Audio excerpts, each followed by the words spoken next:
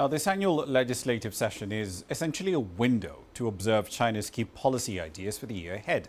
CGTN's Daniel Arap-Moy tells us why it matters. The two sessions is China's yearly plenary meetings of the National People's Congress and the Chinese People's Political Consultative Conference. The sessions bring together China's top legislature and top political advisory bodies.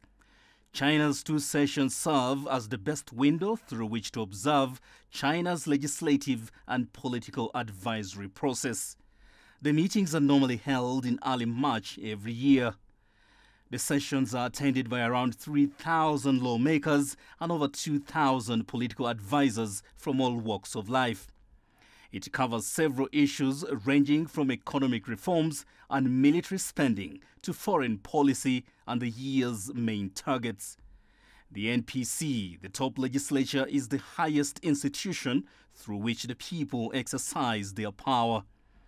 The CPPCC, the top political advisory body, serves as a key instrument for multi-party cooperation and political consultations under the leadership of the CPC.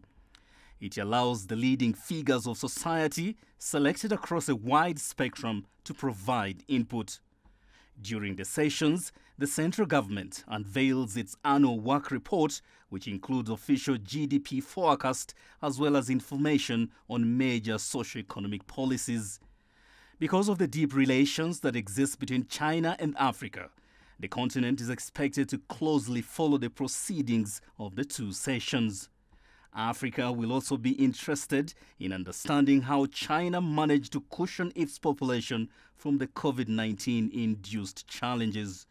Daniel Arap-Moy, CGTN, Nairobi, Kenya.